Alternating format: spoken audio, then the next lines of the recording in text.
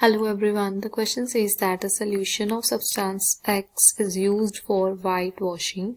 So in A part we have to name the substance X and write its formula. So the substance whose solution in water is used for whitewashing, that is known as calcium oxide,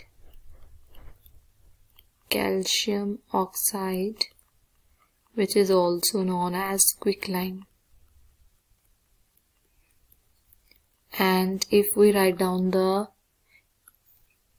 reaction of the substance X, that is calcium oxide, with water,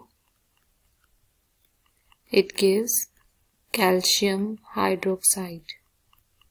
So this is our quicklime, and calcium hydroxide, that is known as slaked lime.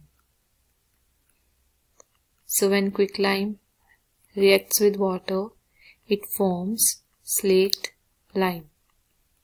So this is our answer. Thank you.